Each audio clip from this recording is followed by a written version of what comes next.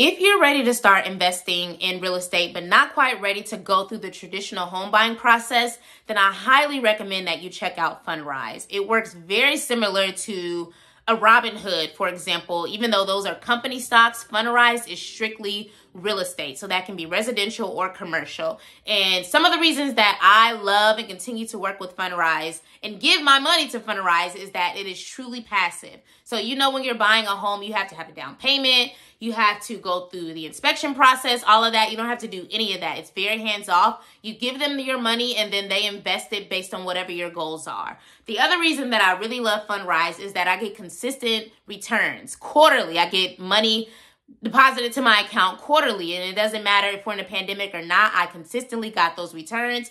And then thirdly is that it didn't impact my home buying process at all. Lenders didn't count that income against what I was doing. So let me know if you have more questions about